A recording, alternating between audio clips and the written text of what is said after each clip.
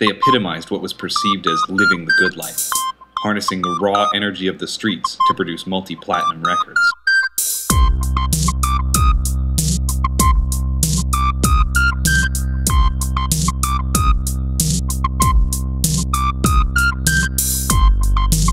Browntown. Behind the music. Within only 12 months, the 4 members of Browntown were launched from impoverished, drug-ridden squalor to the ivory kingdom of hip-hop royalty. 他们是4位先生，一个流氓，一个傻瓜，一个黑人，还有个会跳舞。One hit followed another, and the fame and fortune flowed generously. 好的东西都有了，汽车、女人、男人。 I got so much money, I found Mark Zuckerberg going through my trash. Yo, my dog has a dog.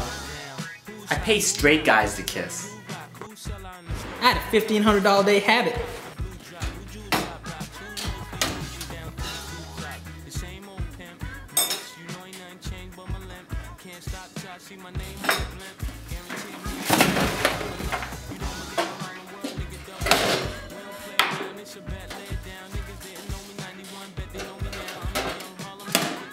Master Teabag, don't you think you've had enough toaster ovens? I'll tell you when I've had enough. Very good, sir. But just when the group was cutting their first album, tragedy struck. January 8th, 2009, making his way to the local coin-operated laundromat, an unmarked vehicle approached Lil Chubb from behind. Hey, asshole! Nice bag! Hey asshole! Nice bag! We found him on the street. He was hunched over. He loved that bag so much. The perpetrators in Edmonton's most high-profile drive-by shouting were never found. Justice was never served.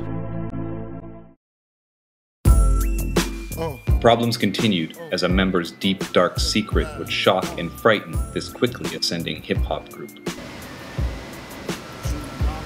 It's widely known that young athletes, gymnasts and ballet dancers lose their periods during their careers. When they stop, it returns. We were recording some beats one day, laying down some sick tracks, and it just happened. Dude, what the hell? Oh my god!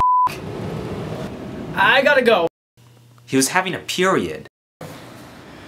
How do I even put this in? How does that even happen? But periods of shame and questions of gender didn't stop the quartet from attaining dump trucks of respect. Browntown released countless hit albums.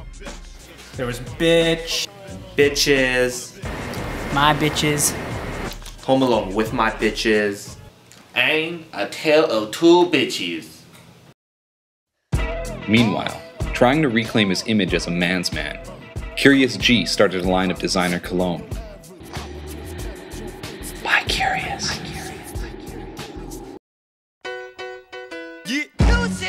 Browntown had risen to fame, but success had its toll on the group.